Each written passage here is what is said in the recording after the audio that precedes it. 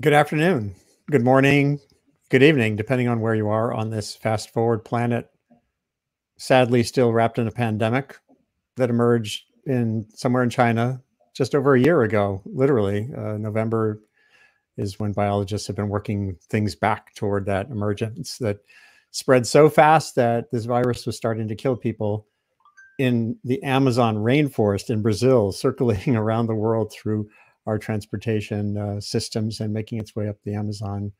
And it's everywhere. It's pervaded every aspect of our lives. We're also, as we grapple with that, a big chunk of the challenge is around the information around the pandemic, the signaling, the messaging, the lack of data. And often when I've found as a journalist and over decades, when there's a lack of clear data, there's an overabundance of assertion. And we're going to learn about this all through the lens of the word propaganda today with one of the great scholars and practitioners and I'd say activists around that word, getting comfortable with it, understanding that much of what we experience, whether it's on a screen or on printed paper, or in the news, the information environment that we're just sort of wrapped in, has a purpose that might not just be informing you or giving you the information you need to make your own mind up.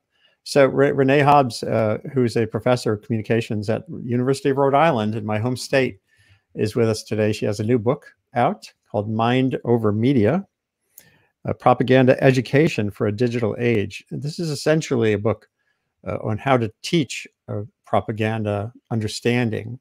And to me, a big chunk of our discussion today will be how that spills into the more general thirst I think many people have to not be bamboozled, to sort of understand the landscape around you, to use it to your best purpose, whether you're writing or creating information or absorbing it. So Renee, it's a pleasure to meet you here and to have a conversation about one of the critical subjects, I think, in navigating this moment in our history as a species. I think I forgot to mention, I'm Andy Revkin. I'm at the Earth Institute of Columbia University, 1 year into building an initiative here on communication and sustainability. This is after decades of journalism, which is me telling you stories, kind of assuming they're going to change things for the better. And I've become a much more humble person in those decades. And now I'm learning all the time, even at my advanced age. So Renee, again, it's great to meet you and to learn about propaganda. Thanks for having me. How did this become your life focus? Wow, what a great question. So I've spent I don't know, 30 or so years asking this research question: how do people learn about and with mass media and popular culture? And I was always a boundary crosser. I was an English literature major at the University of Rhode And there it was kind of a radical thing when in one class, one great class, I got the chance to write a 50-page paper about Saturday Night Fever. It was the first time as a student that I was asked to take popular culture seriously. And I thought, wow, I've been learning how to parse and deconstruct and analyze poetry and drama and nonfiction, short story and classic literature. But I was here, practically done with college. And it was the first chance I was getting to apply those same critical thinking skills, those same skills of analyzing text to popular culture. And that, at the time, that was a radical thing. And I just thought everybody needs to learn how to do this. So I went to Harvard Ed School. I started to think about how what could be the pedagogy of learning to critically analyze media. And I thought at the time it would take about 5 or 10 years to figure it all out, but yeah, life makes us humble. It's a little bit harder. And it's a moving target, Andy. That's the other thing, because the media systems in society are under a constant transformation. So just as we figured it out with cable television, for example, then the internet came. And just as we figured it out with the internet, social media arrived, and now it's VR. And so it's part of the fun of being a media literacy researcher and teacher is that every year I'm teaching something new. Change changes. And I guess that gets back to one of what I assume, and we'll talk about the specifics of your tools and modules and how you think about boosting capacities, is that really you're talking about capacities more than a set of things you learn. You're not learning how to look at an advertisement and think differently.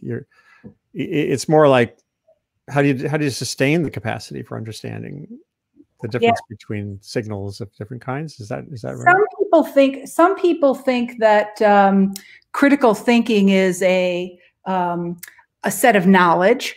Other people think of critical thinking as a set of skills. But I tend to think of critical thinking about media in relation to habits of mind and dispositions, or the Europeans call them competencies, right? So it's a way of being in relation to your interaction with entertainment, information, and persuasion. That sounds good to me. And let's here, I'm going to go to the page, your homepage here, a little bit more deeply. So this idea of, oh no, we were going to start with the word propaganda. So I did a Google, where is it here? I did a Google search for the word propaganda and the word COVID-19 and came up with a pretty wild gallery. Some I'd say is good. To me, you know, I'm making a judgment call there. Good meaning wear a mask or the like, and some of it is about the other side, you know. Those liberals are trying to convince you to wear a mask. So let's start with just your definition of the word propaganda, because I think I and many other people come to this assuming the negative. Propaganda is that evil practice of X. Yeah, thanks for asking that great question. So, you know, one of the reasons that motivated me to write this book was that my undergraduate students were coming into class going, "Oh, I'm so glad to be taking a class on propaganda. I'm so interested in history." And I was like, oh, well, we'll do some history, but it won't really be all about history, right? So that I had to disabuse people of that notion. It turns out that when you look at the original meaning of the word propaganda, it means propagating the faith. It means spreading religious doctrine. It means sharing the good news of Jesus Christ with the whole world. That's what propaganda is all about, right? In its original formulation. Only in the 20th century did it acquire this negative connotation as in relation to war. And when you look at the definitions of propaganda across the whole, 200-year time period, especially in the 20th century, you see that the definitions of propaganda change in relation to the culture.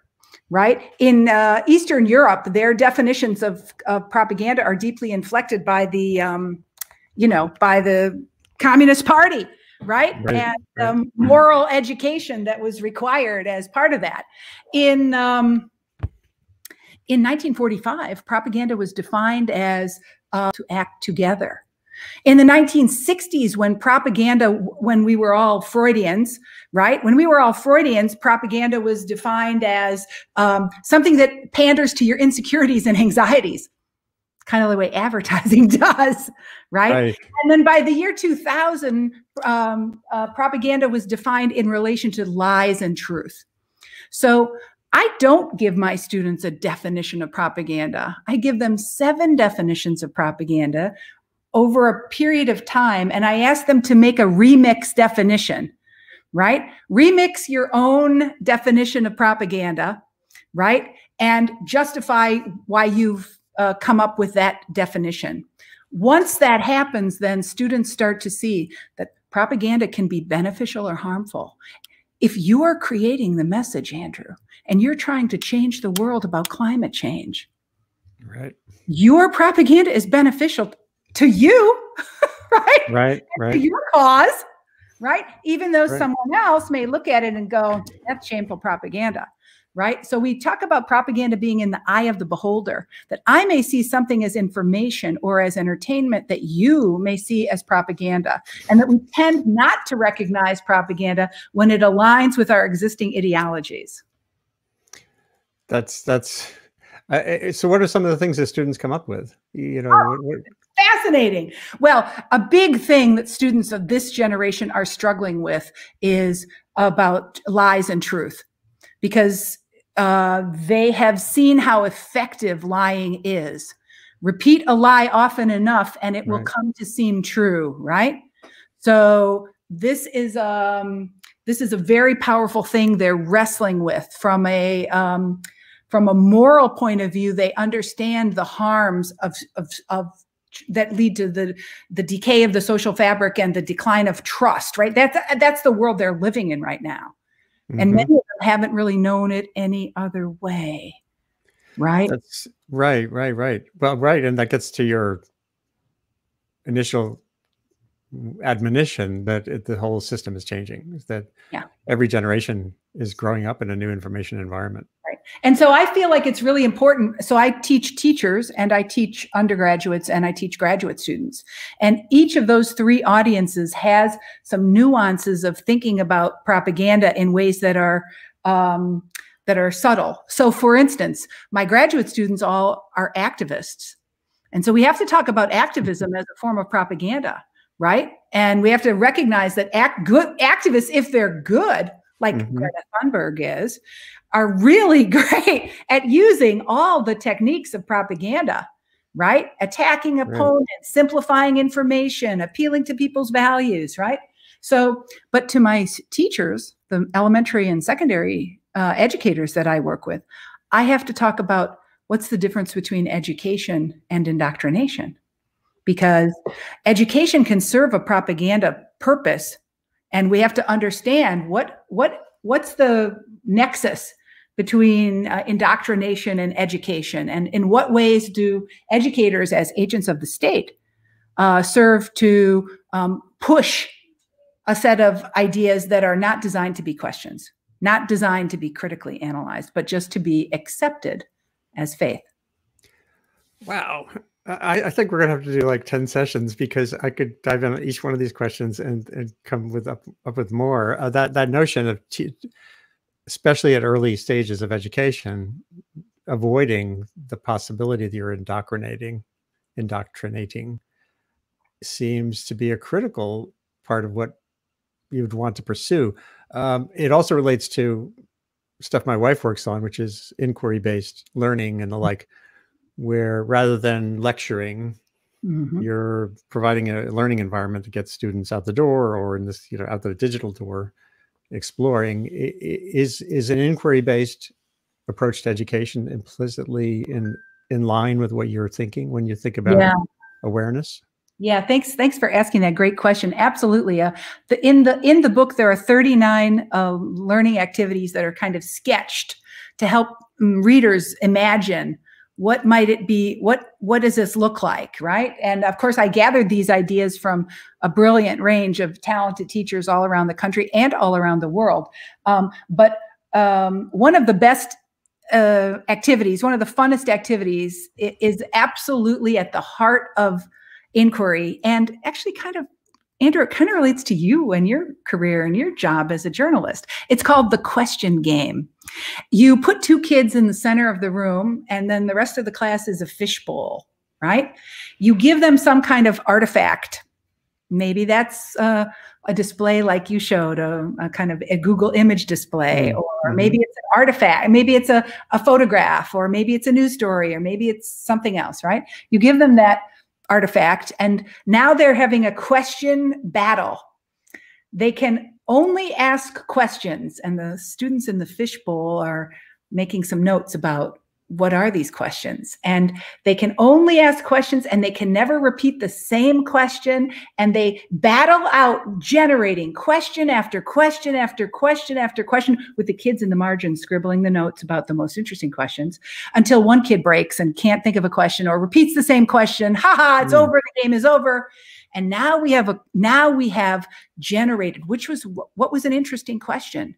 Now the fishbowl gets to talk about what were the interesting questions, what made questions interesting. Do you know, it turns out, I feel like the book comes down to two big themes, the power of inquiry and activating intellectual curiosity as a way to allow people to go deep down into a topic, because the only way you can really figure out what's propaganda and what's not is to gain some expertise. Right? There are no shortcuts to expertise, right?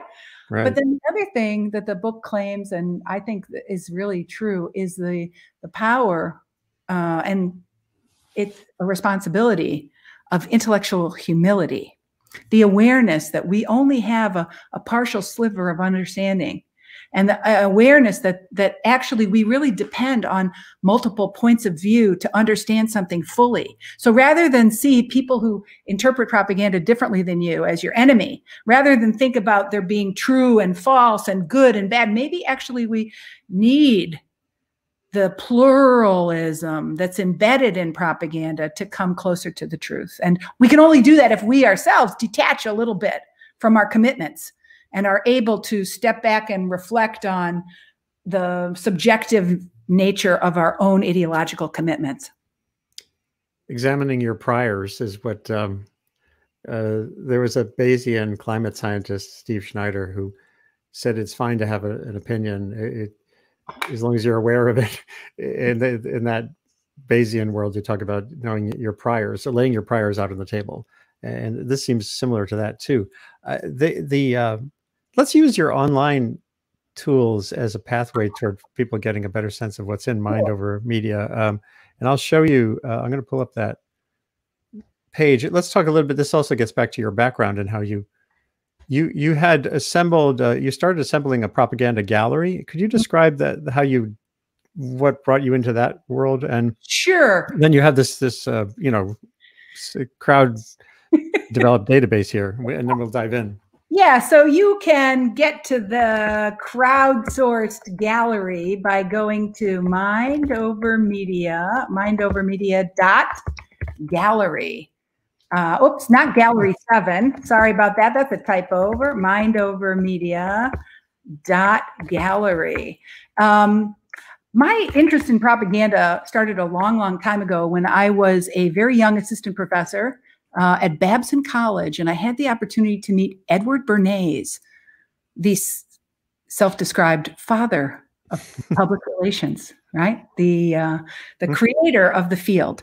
And at this dinner party, he was an old guy by then. I was just a 26-year-old, brand new PhD, and I wanted to understand how he maintained through his whole career that propaganda was an ethical practice. Right? And that it was actually contributing to democracy by making the tools of journalism essentially available to non-journalists, right? To help anybody get attention for their issue or their cause. And I wrestled with that idea because lots of people in the 80s and 1990s were out to demonize Eddie Bernays, right? As the guy who corrupted all of journalism by bringing all those PR professionals into your field. So that's how far back my interest in this topic goes. But in 2007, the Holocaust Museum had a special exhibit called The State of Deception, which was about the history of Nazi propaganda. And they brought me in to help them make the connection between the history exhibit and the practice of media literacy education, right? Helping people critically analyze the propaganda that's all around them. And so that's ultimately spun off onto this thing. If you click the Learn button, Andy, click the Learn button. You can see all those different definitions of propaganda. There we go. Right. And then you keep going down and there's more stuff about basic, important stuff you got to know. But go back and click on the Rate button, right? Go back to the home page, the Rate button. Yeah, go back to the Rate button. The Rate button presents you with a random piece of propaganda from the gallery. Who knows what it's going to be? Okay, it's called Battle of the Persian Gulf. Why don't we watch it? Why don't we watch the first 10 seconds. Battle of the Persian Gulf. And I guess, click on that and then you can expand it if you want. What the heck is this? I think this is part of it. There it goes. Are you hearing anything? Yeah. Oh, you know what? I didn't click on the audio maybe you could describe a little bit of. I really can't. Yeah, because it's in a different. Let's go back to one of the. No, wait. So let's see what the person who uploaded it. So it's crowdsourced, which means that anybody can upload it. So let's scroll down and see who uploaded it. Oh, I see. Okay, so it's the commander of the Iran Revolutionary Guards. This is Iranian propaganda. Okay, there you go. 90-minute feature film, Battle of the Persian Gulf, which arrived in cinemas in Iran. Missiles are launched left and right. The special forces roam through the jungles. Okay, so this is entertainment propaganda that, according to the person who uploaded it, anti-American sentiments and makes Iran's military leaders into heroes. Okay, let's scroll up. We would want to look at it ourselves. And it was covered in a New York Times story, I guess, down here. Yeah, so that's where it came from originally. Yeah. I think that's dangerous propaganda, so I'll put it down as harmful. See the little rating scale, Andy? Yeah, there we go. It's harmful. Oh, but look, the people who've been to this website before have very different ideas about this. It's completely divided in different each cohort. In fact, it seems like it's very controversial, with a lot of people thinking it's kind of beneficial and some people thinking it's harmful. And so that practice of recognizing that there are multiple perspectives about propaganda, then that activates our intellectual curiosity too. It makes you wonder why. Right. Okay, then browse. Let's browse the gallery. Should we look at someone on LinkedIn is just saying, "Can we get a list of the links you present?" And what I'll do is encourage anyone who's watching. This all gets archived, folks, so that as soon as we're done, anything you've seen on screen, you can sort of go back to capture the links. And I'll use social media. If you go to Twitter, I'll assemble some of the key links there. And the key one for you is media. Well, there's mediaeducationlab.com. .us is the website for the book. And that has mindovermedia.us, right? Yeah, mindovermedia.us has all the links. But let's go back to that page and sorry, let me just fix something here. I'll go to here. I'm my own producer here, so it's always clunky. And it's a I'll get back there in a second. One of the things that I found, Andy, while you're working, I'll say to your viewers and readers, is that I've found that it's very, very productive to look at foreign propaganda, because sometimes we don't recognize ideologies in the propaganda that's all around us because, well, we're swimming in it, right? But easier for us to see ideologies. It's easier to teach students about ideologies with foreign propaganda. Okay, so here we are. We're seeing back on that browse page right now. Scroll down. There's a lot of interesting. You see Diamond and Silk, the Trump, Sandy Hook. Yeah, Sandy Hook. There's something from the Lincoln Project. Go to page 2 though, because COVID propaganda. I really want you to see and tell me what you think about, Andy. Scroll down. It's called "Wear a Mask." I see it. Yeah. Okay. Let's watch that one. At least a minute of it. Right. Hold on one second. Come on. Click. I'm clicking. It's being a little slow. Hold on. Did this a minute ago. Come on, computer. One more second. While I'm doing this, how have you? Here we go. Yeah. How do you maintain this? This amazing online resource. Much to maintain. I moderate the comments. So if you put a comment in the, if you comment on the propaganda, I have to approve it. So because I don't want it to get all spammy. Well, hold on. And there's an ad.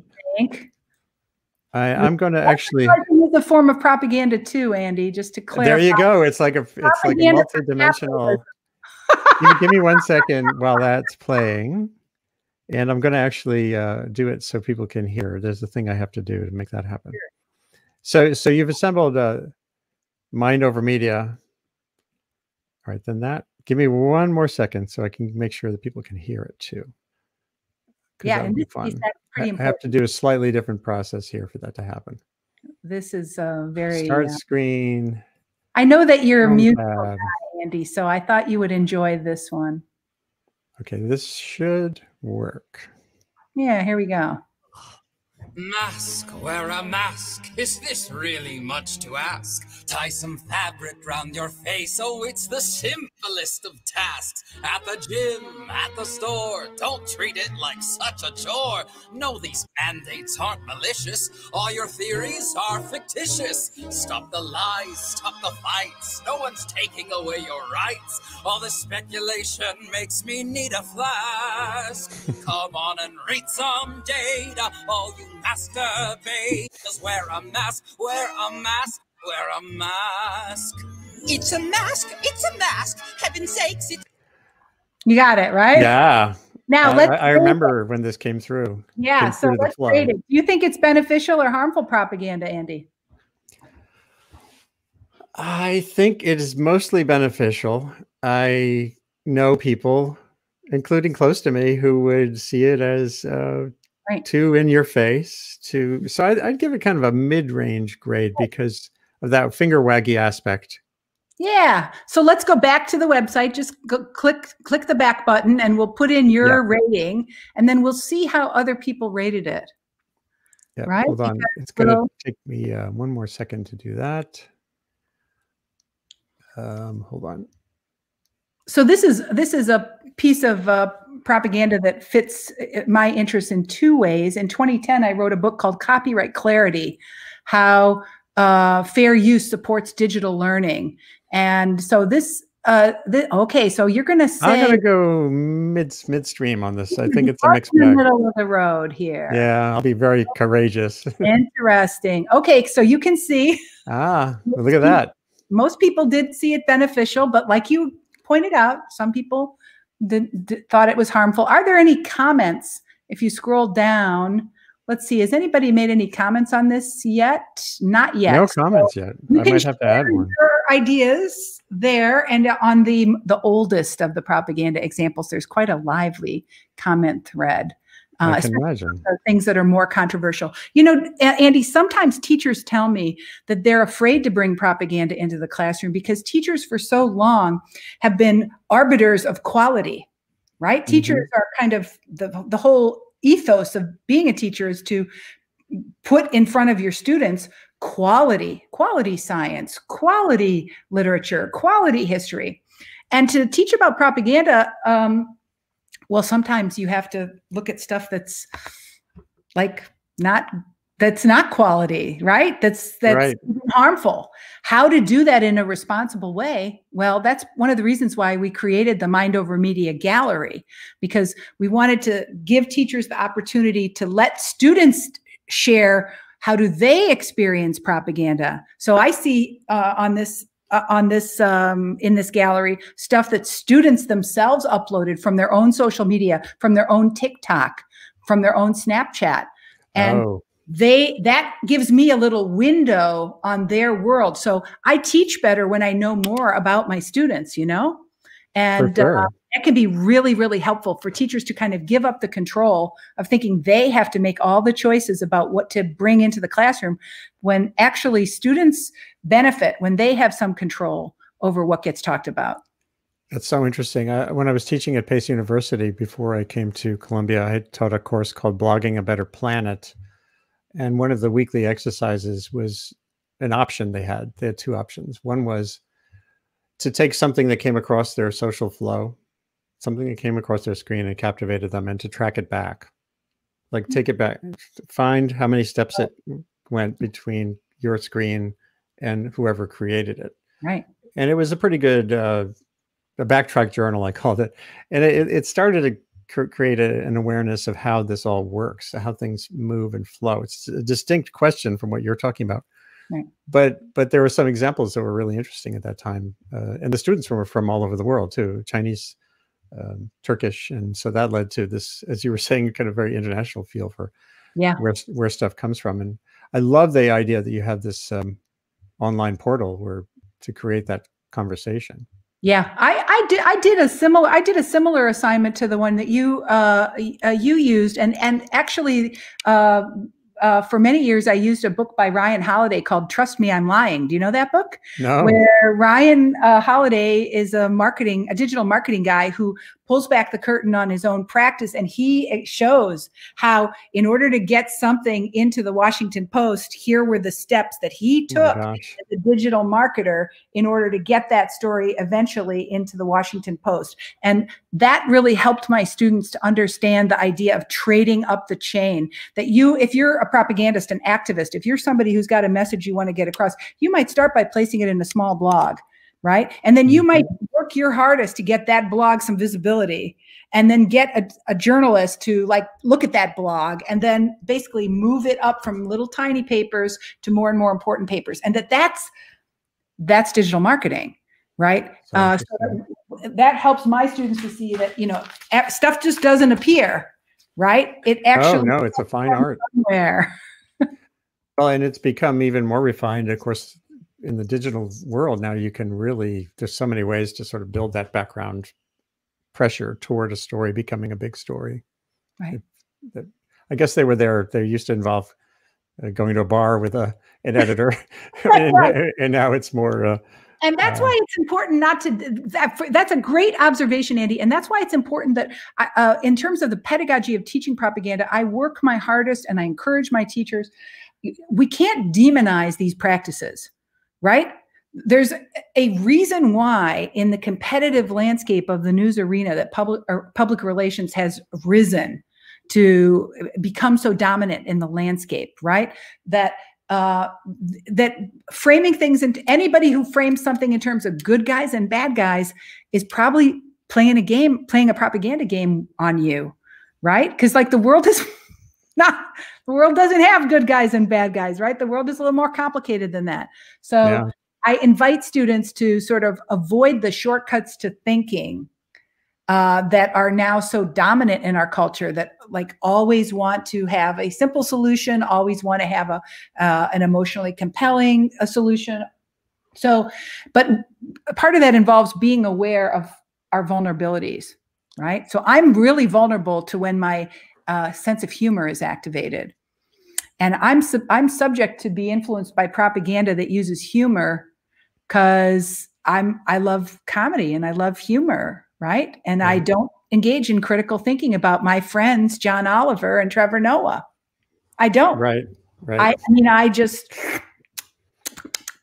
So I have to be hyper aware that I'm vulnerable to propaganda that's delivered through humor.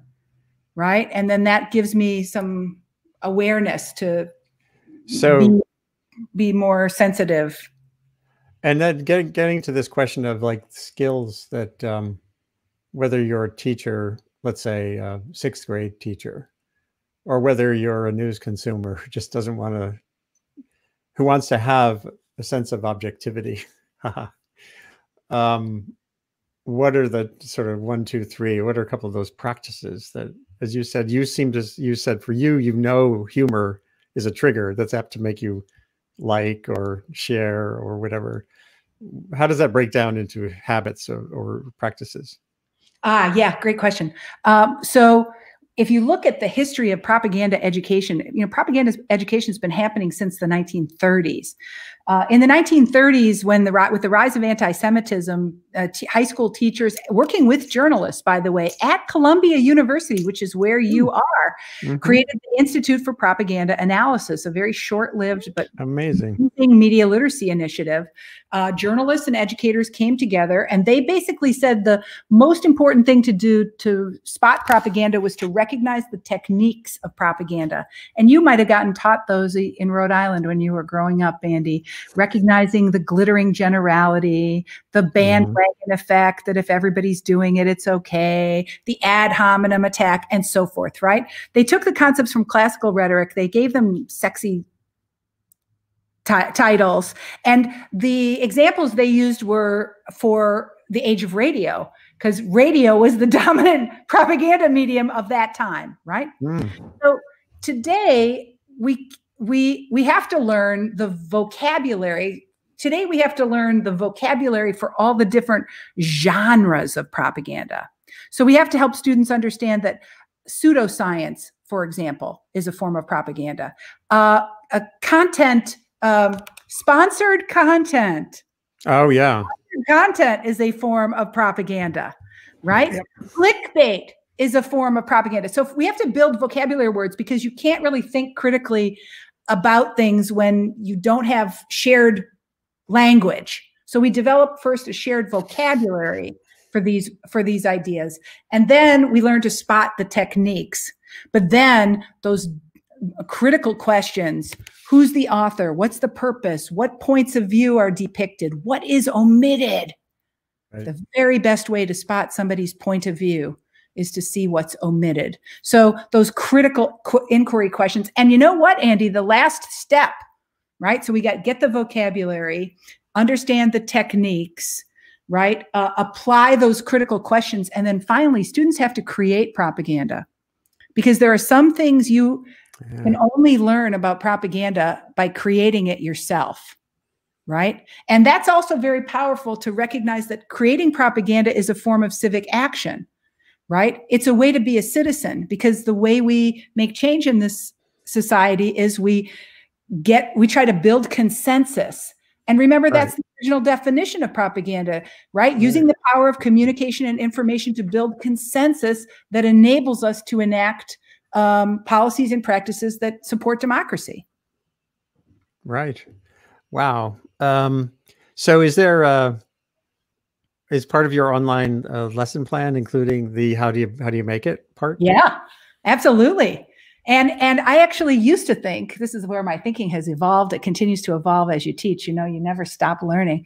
I used to wait until the very end of the semester before I would let my students make propaganda, because I was like, I'm going to just like make sure I've covered all the bases and make sure I understand that they know what's going on before I let them do it. But now I ask them to create propaganda early in the semester as the first assignment, because then what happens is they wrestle right away with the naive questions. Like a kid said to me, so I'm making propaganda. Can I lie?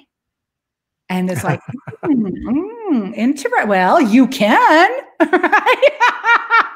Wonder what the consequences of that might be, right? So in other words, it turns out that creating propaganda early on taps into some of the, it's called like the implicit knowledge that they have. They learned from their president. They learned from their president that might be a good way to propagandize. Okay. Right. And so kids, and that helps me understand how this group of kids growing up in 2020 are different than the kids I taught in 2015 and are different than the kids I taught in 2012. So that's why I do it early in the semester now. Wow. Yeah, you just mentioned the president in this coming year, this past year or so. Oops, I clicked on the wrong one here. I had Jay Rosen from New York University on the show 2 or 3 times early in the year, and he was warning the media this was March, I think. He was saying, this is the biggest propaganda moment in modern US history from now through November. And actually now we could say through January.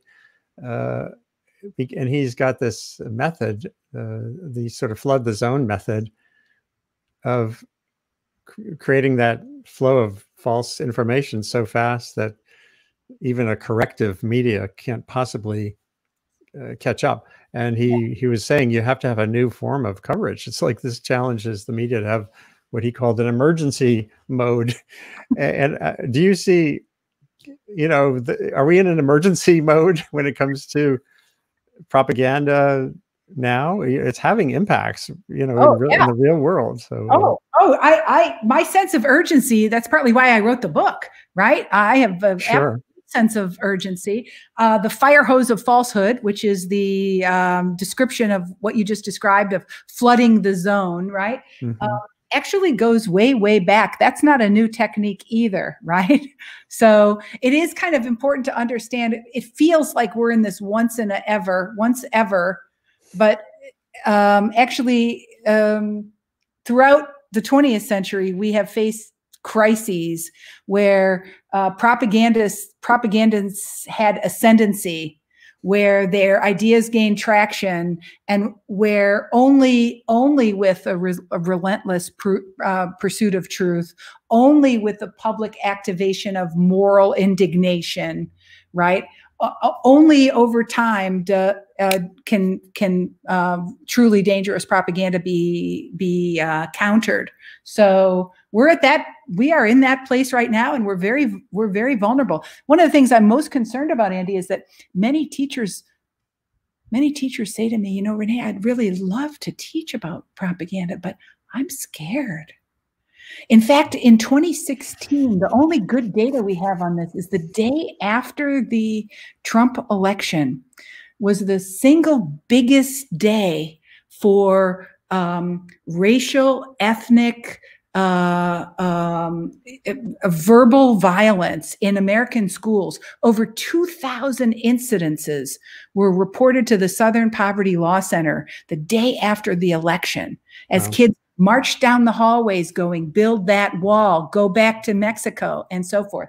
So our students, our young people are growing up in an environment where they can't help but be attracted to the strong, outrageous, and let's be honest, very entertaining political leader. He's damn entertaining. He's fun to watch. So when you're 12 or 13 or 14, this guy is he's better than reality TV, because every tweet is a entertainment delight. And that makes it really hard for teachers, because they are afraid the parents might complain if they bring in, as some teachers said to me, in some places, if I bring in the New York Times, the parents will complain. In other communities, if I bring in Fox News, the parents will complain, right? So it's just a challenging time for teachers to attack this subject, which is partly why I think adopting a global approach is really important. Right. And we don't have to study propaganda through the lens of politics. We can look at studying it through environmentalism. We can look at studying it through terrorism. We can look at it through studying socio-emotional mental health. Right. So we can take strangely, less controversial topics. Right.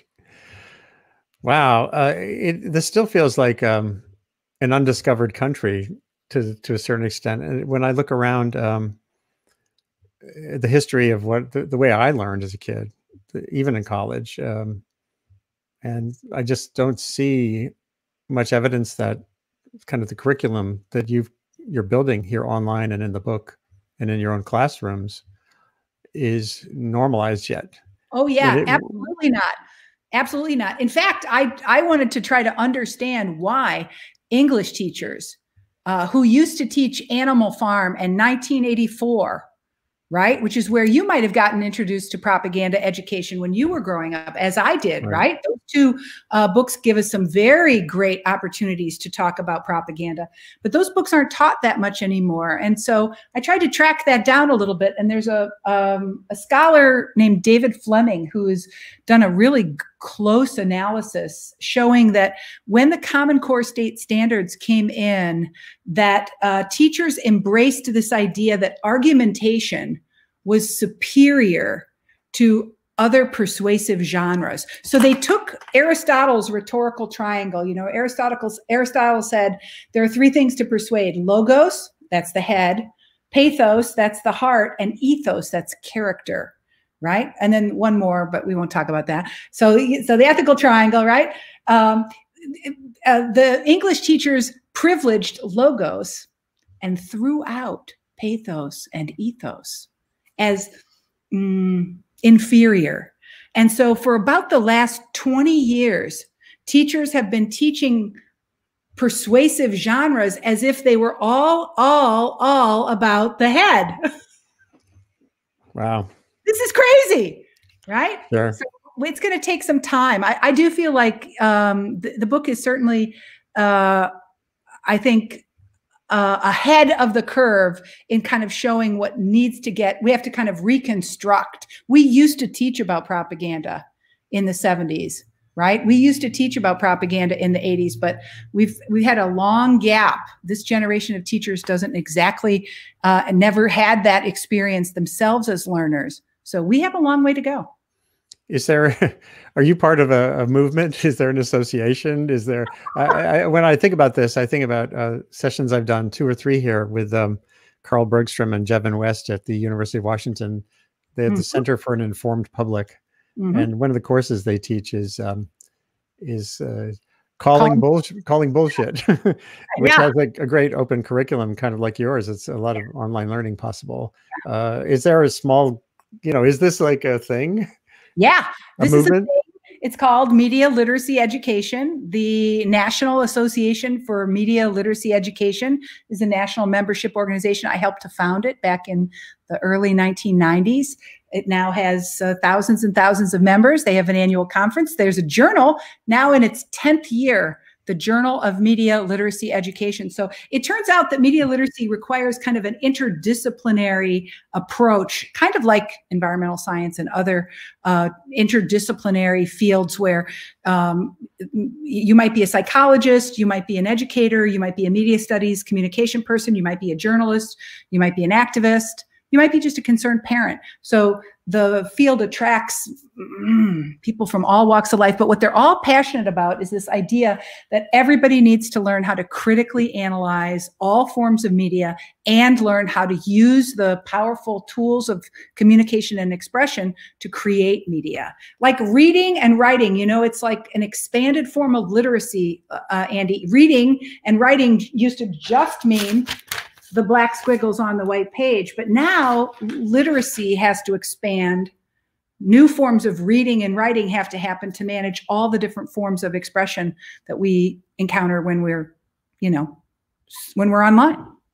Yeah. And again, the calling bullshit curriculum is mainly about data literacy, which is, as you say, way beyond verbiage. It's visual persuasion, how a curve. All these curves we've been buffeted with around COVID-19 have been abused and used correctly as the same data in different shapes can create different meanings and messages as well.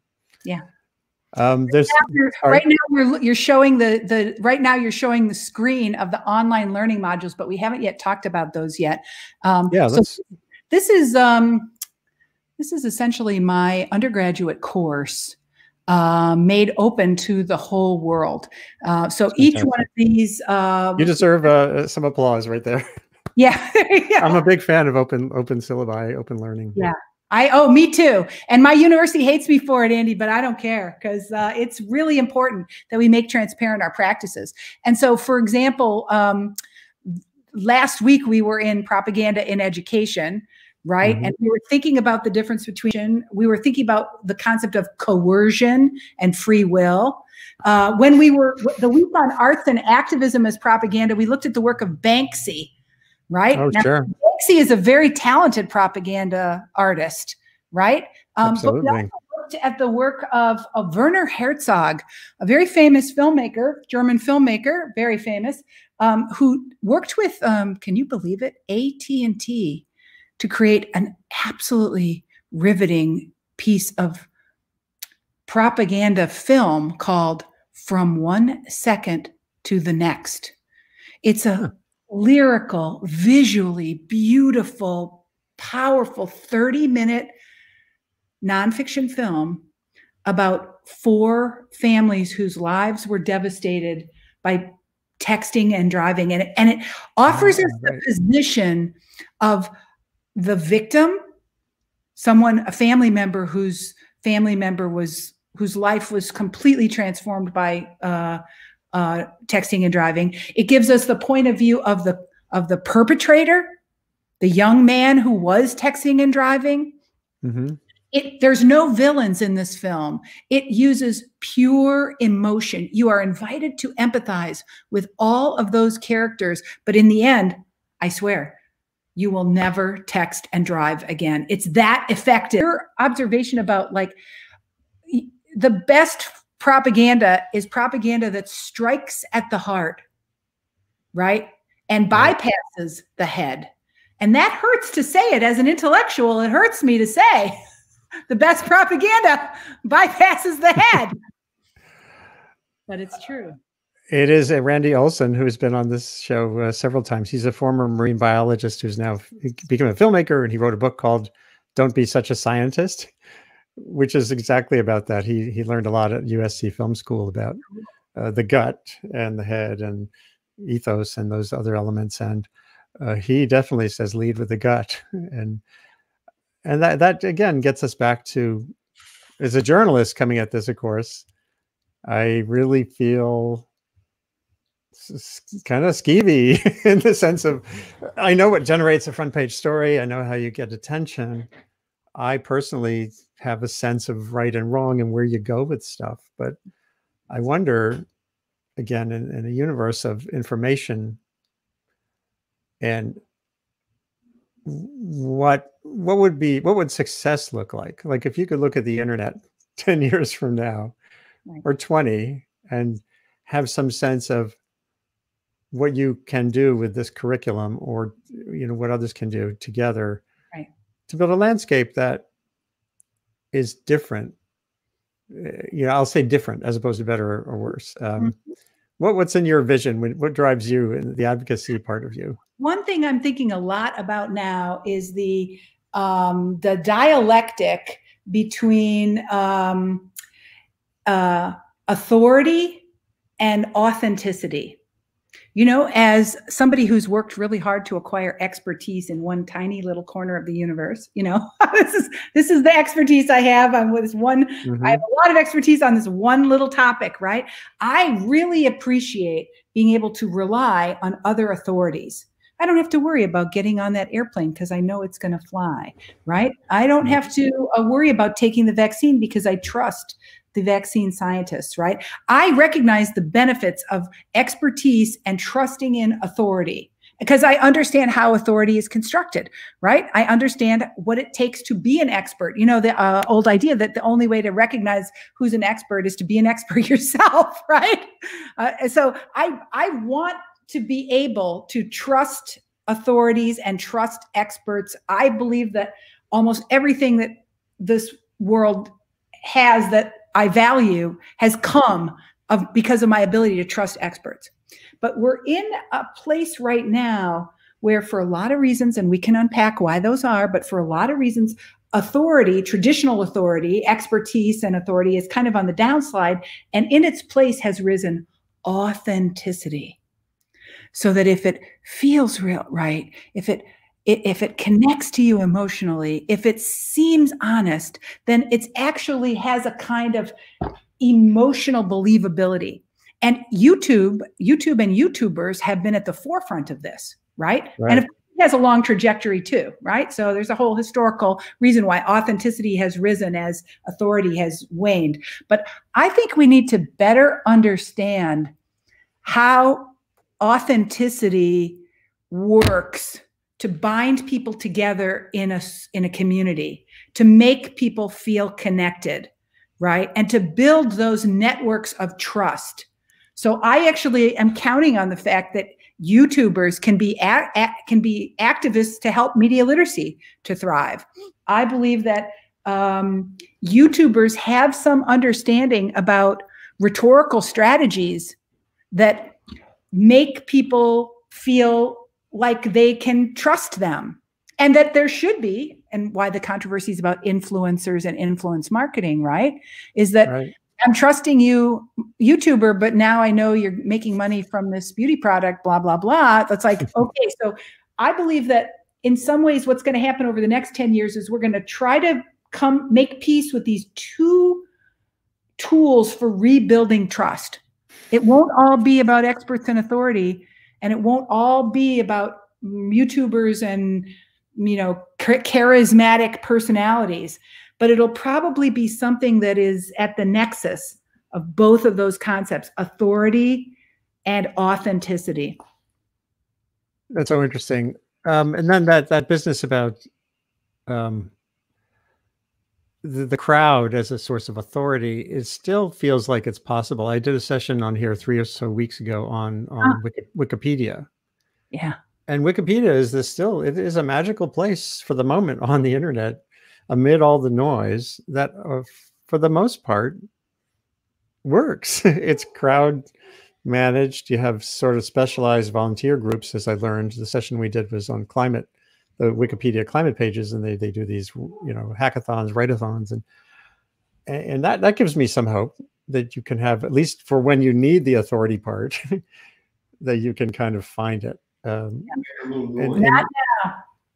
Don't make noise now. 3 Hi. ready. No, we have to maintain a livable environment. It's house warm. I'm sure it's cold there.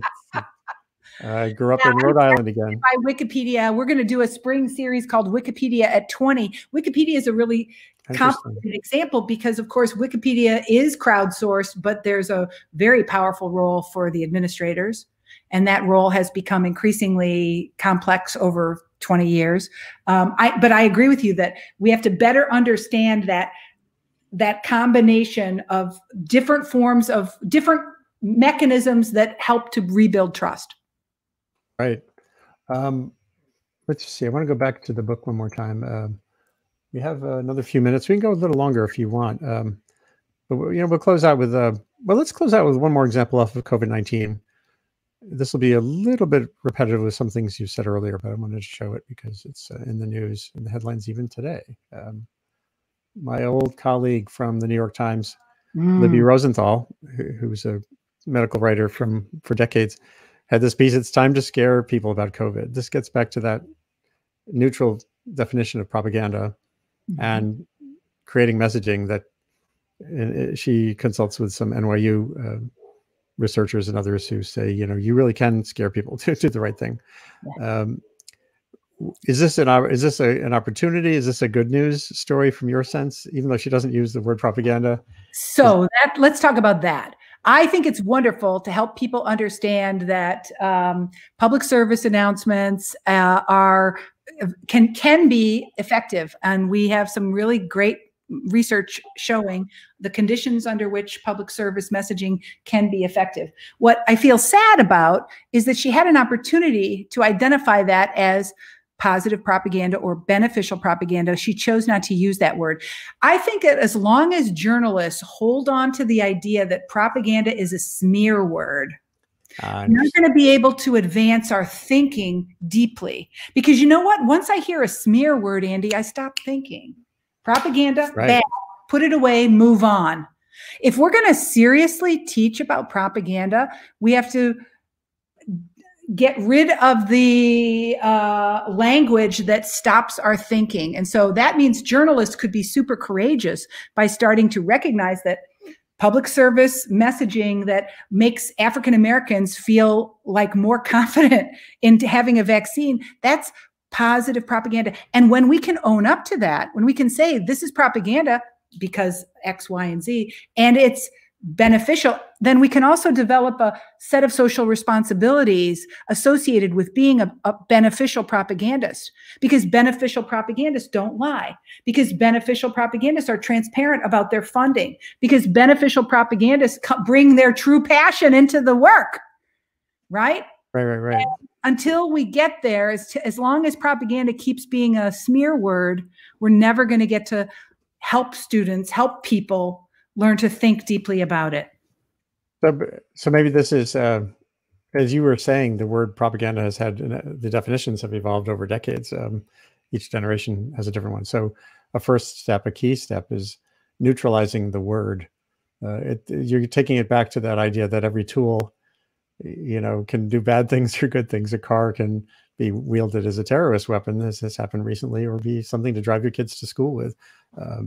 Propaganda is a form of information conveyance, right, I guess. And I really appreciate that. Getting back to the core part of a word is part of what drives me. And even communication, I gone back to the dictionary as I started this initiative, and you know, the root of communication is sharing information. It's not me telling you something, at least on these complex questions going forward. It feels like that's a good starting point, just knowing that there's an ecosystem there, and it can be for better or worse. This has been a great start, a great initiation of a conversation. The book is, I'm going to, hold on, let me just get it back up on screen. The book is Mind Over Media. Give me one more second. I had it, but I'll just pull it up this way. .us. And it's an extraordinary effort, both online and, you know, the actual book, which people can find information on here as well. And Renee Hobbs, it's just been great to have this fast-paced exploration of the challenge and opportunity in the word propaganda, and interrogating it from the start, learning how to teach it better, learning how we can all navigate this information environment we're in, at least aware of what the environment is and how it's being used for better or worse. It's great to have you with me today here, Renee Hobbs at University of Rhode Island, from my home state. I really enjoyed talking with you. It was a fun conversation. And I'm just going to close by showing folks what's going to happen here on Wednesday. I shift back. Mondays are Thriving Online. These are sessions where we learn tools and practices that can help make information matter a little more in pursuit of a better planet, better society. Wednesday, we're going to be talking about Indigenous guardianship, protecting the lives of people in the front lines and environments that we care about as a way to sustain forests, limit climate change, and limit pandemic risk. And going forward in the week, so much more to come. I won't bother posting the other cards, but Renee, again, thanks for being here today. I really enjoyed it. Hope to talk to you again, Andy. Thanks again. Great. You be well. Come back. So Sustain What is produced by the Columbia University Earth Institute Initiative on Communication and Sustainability, which I'm building here for the last year. Going forward, our daily quest is to make information matter in a noisy, fast-changing information environment. Renee Hobbs' work at URI is a fantastic example of what can be done and can be propagated, to my mind, going forward. So thanks for being here today. Look at the little scrolling bar below my face here, and you can get ways to get in touch with me if you have feedback on this program, or you want to suggest ideas for future ones. We can thrive online, at least better than we are perhaps now, and stay well, connect with people from a distance as long as that's necessary, and think about definitions. I guess that's the takeaway of today. Take care.